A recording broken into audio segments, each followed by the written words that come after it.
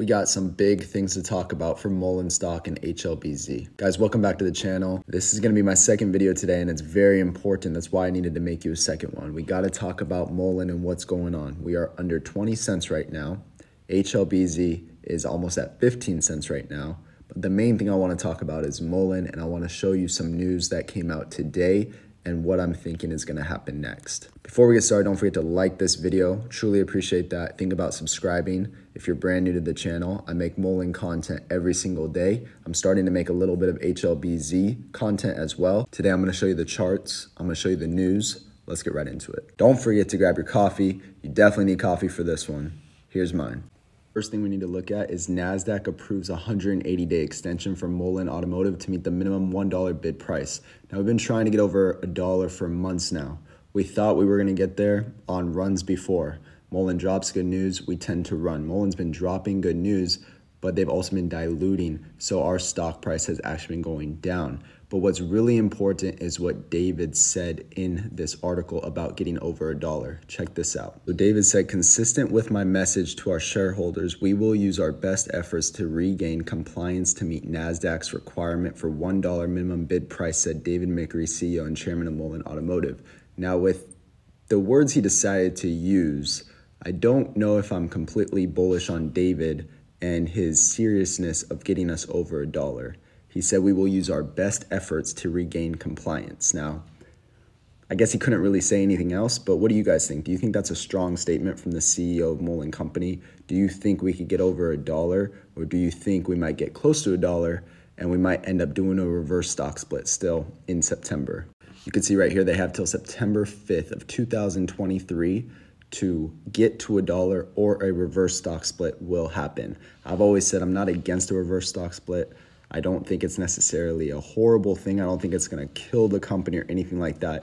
I still look at the fundamentals of Mullen and what they're doing, the partnerships, the deals, and that's how I'm basing my decisions on investing in this company or not. Before I show you the charts, let's check this out. HLBZ meets NASDAQ market value of listed securities requirement. So apparently they've reached the requirement to stay on the NASDAQ, which is really good news, and that's why they ran over 10% already today. So below it says, we are pleased to have regained compliance with NASDAQ's market value of listed securities requirements, said Salvatore Palea, CEO of Helbiz. This is an important step for the company and we will continue to work hard. So why the heck is Mullen dropping? Well, dilution, right? So again, if you're part of the Patreon, I just updated you guys on the weekly time frame, and also a video that I made February 20th. So go check that out again, where I think Mullen could go potentially to the downside. But again, I'm still bullish on the company because of what they're doing. They've dropped 3 pieces of solid news the last 3 days.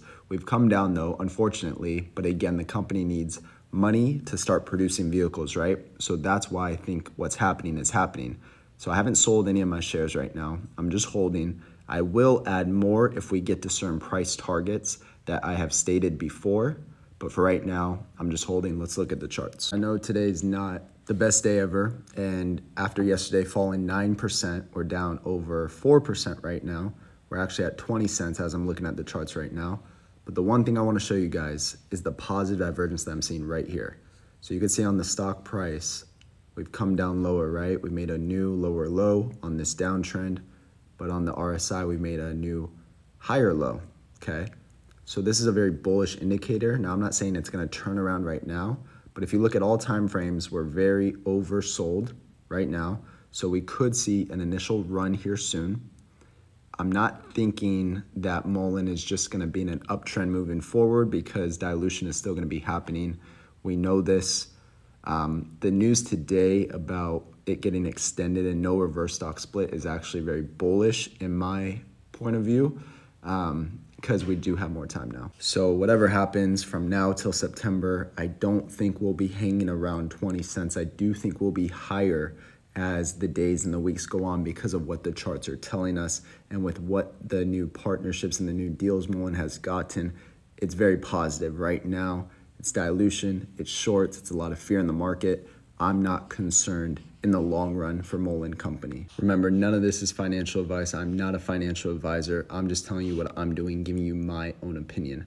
let's look at HLBZ. So HLBZ is looking pretty solid in my opinion. The RSI right now is at 45. Stochastic did come down, but we just curled up for potentially another run. My price target is still about 21 cents.